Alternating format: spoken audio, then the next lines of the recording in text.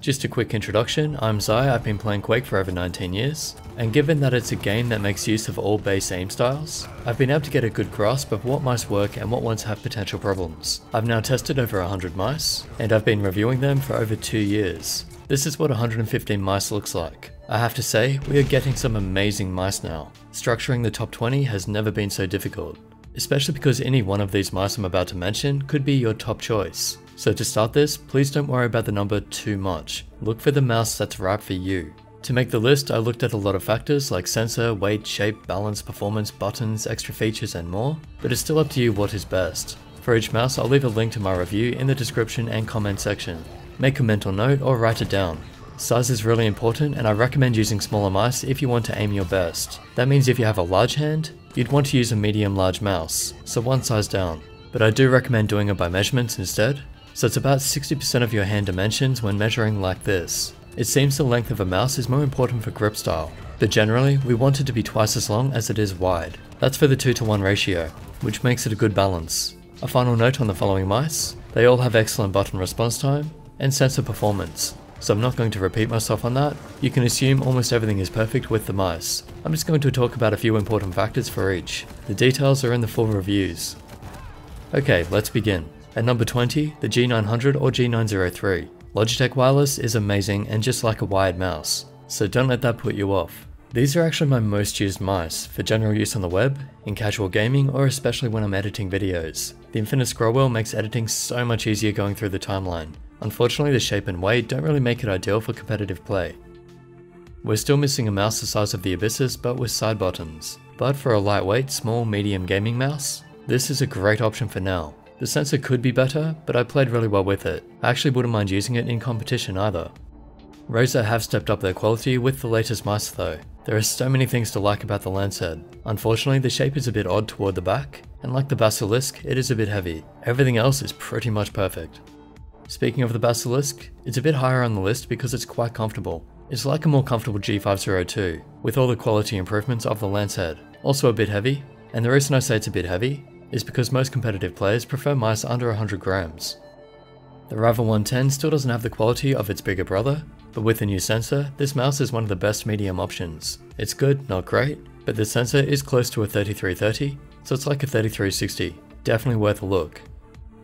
The MM530 is basically a new version of the Alcor, but with a lot of improvements. This should have been higher on the list, but the shape can only take it so far, so I really hope they give this sort of treatment to the Master Mouse S, because that would be a top 5 option. Now, because research and development costs a lot, I'm not favouring mice that are clones anymore. The Revel is like the SteelSeries Sensei, but without the slight hump on the sides, so it's a bit smaller. Everything else is pretty much right though, and it's just like the Machines DM1 Pro S. And this is why I don't want to encourage clones, because now we have 14 and 13 basically the same mouse. If you want a Sensei shape with a top sensor and side buttons on the left only, then the Nixius Revel or Machines DM1 Pro S are great picks. Really enjoyed using both these mice, and I'm not sure which one I'd pick, but maybe the DM1 because it has slightly better build quality in some ways. People seem to either love or hate the shape of the Rocket Cone Pure. If this shape suits you, then it's a top pick. There are a lot of things that are right about this mouse, although I found the quality on this one wasn't as high as the military version. It just has a better sensor in it. Again with the Logitech wireless with the G403 or G703. Weight matters a lot, so that's why this isn't higher on the list. If I was going to choose a wireless gaming mouse at the moment though, either of these would be it. Get the G703 if you want to use power play technology, where you can charge it through the mousepad, or if you might do that in the future. Otherwise it's basically the same as the G403, so either are good.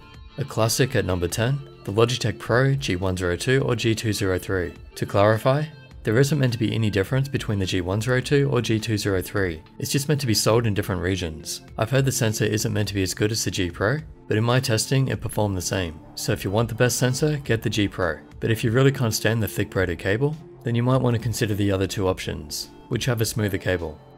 The return of the Sensei came in 2017 and it is really good. There are a few things that don't feel quite as good, the shape being a tiny bit awkward with some extra angles. But overall, with the 3360 base sensor, it's a worthy successor and deserves to be at number 9. Personally, I use Zowie mice most for gaming. The shapes and balance along with the different size options, they're amazing. You can usually find a mouse by them that's right for your hand size. The ZA13 is the smallest, ZA11 is the biggest. That said, this series just does not feel right in my hand. It's the bulge toward the back. I guess it feels a palm more, but for me it just feels a bit awkward. I know people love these mice and they're still very good, so they still rank highly, but not quite as high as the other Zowie mice. The Ninox Venator is basically a better shaped ZA13. Yeah, I didn't expect that either. Zowie have better subtle curves, but overall I prefer using the Venator. It's also lighter and has a better sensor. Personally, this is one of my top mice because it suits my hand size. Definitely worth checking out.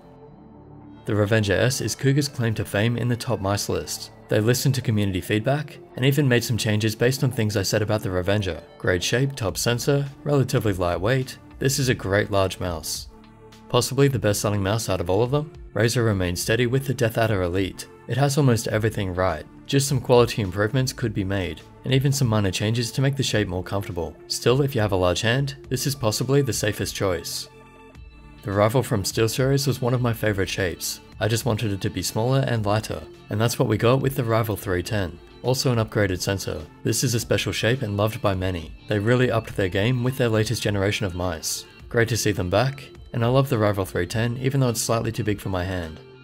The first mouse to make me say wow was the Zowie EC-B. The shape just felt so good, along with the balance and sensor. I saw a huge improvement in my aim, which is amazing because it's actually too big for my hand. I want to try an EC3A one day. But this isn't about the ECA range, this is about the EC-B. It's basically the same, but it now has a 3360 sensor in it, the top optical around. I've made a changes video you can watch for the rest, but it's the sensor that made me replace the ECA series on this list. Also check the EC White review for all the measurements and other details of the mice.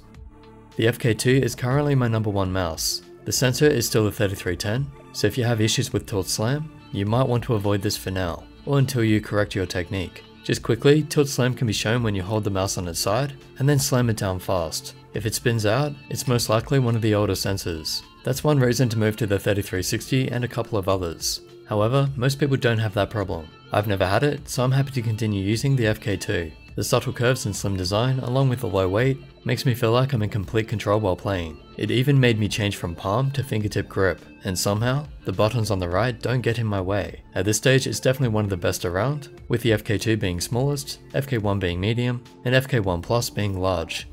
And still number one since it was released, the Logitech G403. For a medium large to large mouse, I actually feel in control and able to aim it, and I've heard from people with bigger hands that it's amazing. It has almost everything right with only a few issues, like the cable being a bit too thick. The shape also isn't quite right at first, despite seeming safe. Once you adjust though, I would assume you will love it too. That's a good reminder though, not every shape is going to work for your hand, so if you find the right mouse for you, even though the G403 is number one, you might suit the Rival 310 at number 4, or the Roccat Comb Pure at number 12. All of these mice are really good. We've never had so many good mice to choose from, and it looks like we're just going to get more, even better mice in the future. Exciting times ahead, so make sure you subscribe for all the latest reviews. And if you want to help support the channel, I'll leave some links in the description. The community has been awesome in their support, so I just want to say a big thank you to them for all the love. I definitely couldn't do this without you. Just back on mice real quick, some people think that the sensor is going to be the most important factor, but I would recommend you focus on shape and weight. With all the top sensors around at the moment, they're the more important factors. Also, I haven't tested every mouse out there.